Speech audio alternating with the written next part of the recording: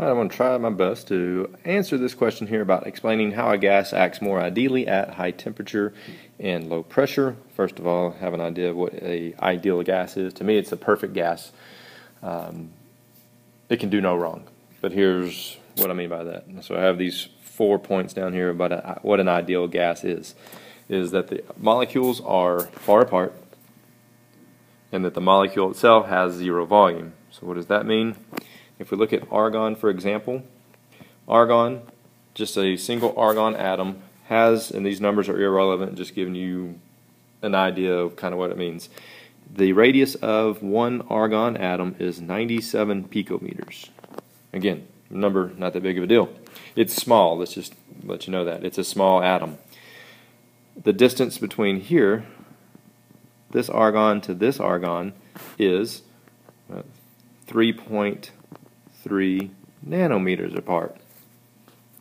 And you go, well, what does that mean? Well, if we blow it up and say now the argon atom is the size of a golf ball, which everybody can see that a golf ball is, well, a golf ball, because hopefully we've seen it before. Now if we blow up that argon atom to the size of a golf ball, what it means is the space between that 3.3 nanometers, because who in the right mind knows what a nanometer looks like because it's too small, is now 4 feet apart. And that's just two atoms of argon. Just imagine if each one. That's why a gas occupies so much volume, because it's mostly nothing, because the spaces between the molecules are so great.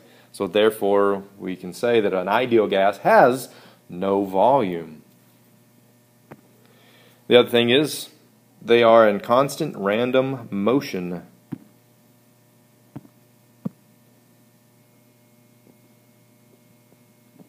So they're moving this way, that way, that way, that way, or that way, until they hit something or bounce off something. Then they'll change their path. But usually we say that those lines are in straight lines, but they're just random motion. Okay. The other thing about them hitting each other or sides of the containers is that they are elastic in their collisions. Again, that's more for physics to be able to explain to you a little bit more in greater detail. What that means is there's no loss of total energy, so they basically hit and keep on going. Okay. But the big deal for you is the understanding that an ideal gas does not experience any, and that's number 4, there are no intermolecular forces that a molecule or an atom will experience as a gas. We say that there are no intermolecular forces. Okay? So that's what an ideal gas is. But problem is, they're not ideal. Okay? They are real gases, and real gases have real problems. And it has to go with when we use Pivnert. Okay? Pivnert is based upon an ideal gas that does all those 4 points that you see on this page right here. And the main thing is they don't experience any intermolecular forces. And your equation that you use in Pivnert does not take into account for that. And that's okay. So there's going to be slight deviations between, like when you do a reaction that involves a gas, like the Airbag Lab, you may not get exactly the volume that you calculated because CO2 is not an ideal gas.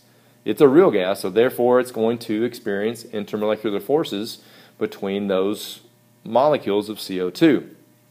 So the question is, when does a gas act more like an ideal gas? We want to give it conditions that they hit each other and keep on moving, and that they don't have any type of intermolecular forces. So therefore, when does a gas act more like an ideal gas? It's at high temperature. What does that mean? Well, if we have a gas at high temperature,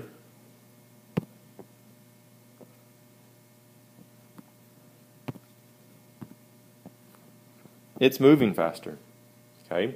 And if it's moving faster and it hits something, it's not going to experience any kind of slowing down, or it's not going to experience any type of intermolecular force attraction between the other molecule. It's just, you increase the speed, they're just going to hit each other and bounce off and go about their business, and there is no interaction between them.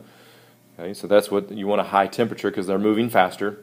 A lower pressure does not mean external. Okay, lower pressure means, how do I make a gas more ideal? Well, I want to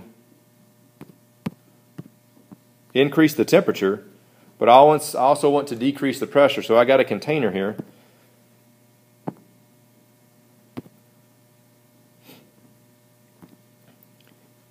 And what I do is, if I have lower pressure, that means I have fewer atoms or molecules inside the container. Now this is not that case right here.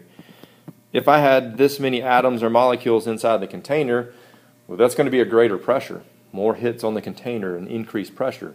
Therefore, there's going to be more intermolecular force interaction between the molecules. How do I want to lessen that? Well, change the temperature. That's one thing. But the other thing is to get rid of pressure. And that means not external, that means internal. So what does that mean? Take away moles, which means lower the pressure. I'm going to have a lower pressure now on my diagram, even though it's totally awesome. I have a lower pressure now.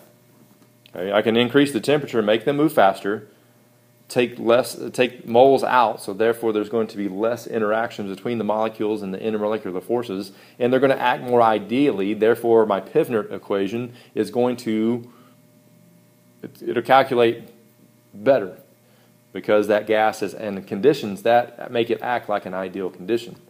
So that's my explanation. Hopefully it works out.